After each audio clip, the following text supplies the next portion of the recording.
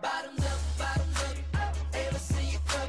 Got a couple bottles, but a couple ain't enough. Bottoms up, throw your hands up. Tell security we about to tear this club.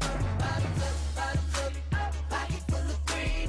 Girl, you know I love the way you shake it in them jeans. Bottoms up, throw your hands up. But when Lockup visited Kentucky State Penitentiary, we met Fleece Johnson. Well, we have sexual desires, right? So you got a bunch of men locked up in one place. All of them get hard. All of them's horny. All of them got sexual desires. So what are they going to do? You won't let them have a woman. They going to have each other. Somebody's going to have to give us some booty. And it's just that simple. In his prison, booty was more important than food. Booty, a man's butt. It was more, I'm sorry, it was more booty, having some booty was more important than drinking water. I like booty. When I see one, and he looks good to me, when I go see him, I say, dude, come here. I said, I'm telling you what, I like you, and I want you. And we can do it the easy way or the hard way. So the choice is yours, right? And it was always yes. You know, they got this thing where they sag their pants past their butt. It's a style, they call it some sort of gangster style. You know, it's sexy to us, right? And see, but they weren't prepared for this, right? So you say your pants in her, man, somebody be up in your butt, you know. And it's just that simple. I'm not no shame in my game. This is nothing that I'm ashamed to admit. I am what I am. I'm a warrior too, you know, so let that be known. I'm a warrior.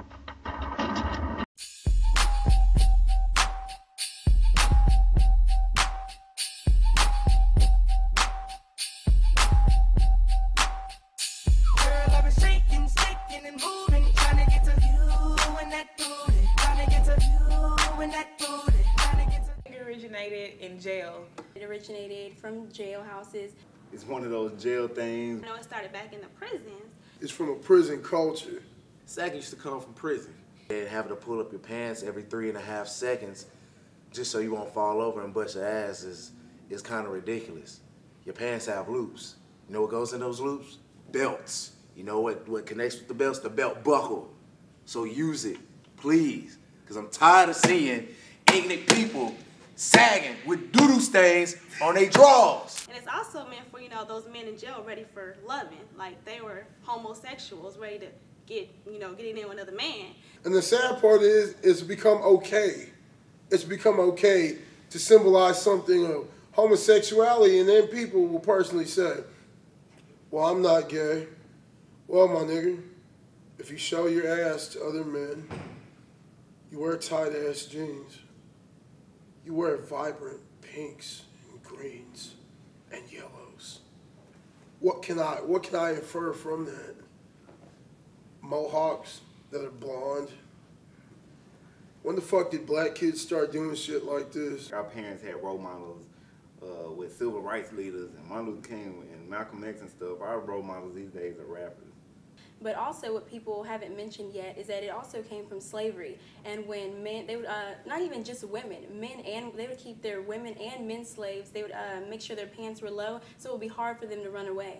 So now that when men sag, it's kind of like they're trapping themselves and they're still in that mentality of, okay, we're still trapped by the white man. And it's really subjectifying themselves. And when men sag, I feel like they're living up to what the white man used to call us or used to treat us. We're supposed to be grown men, but yet we sagging.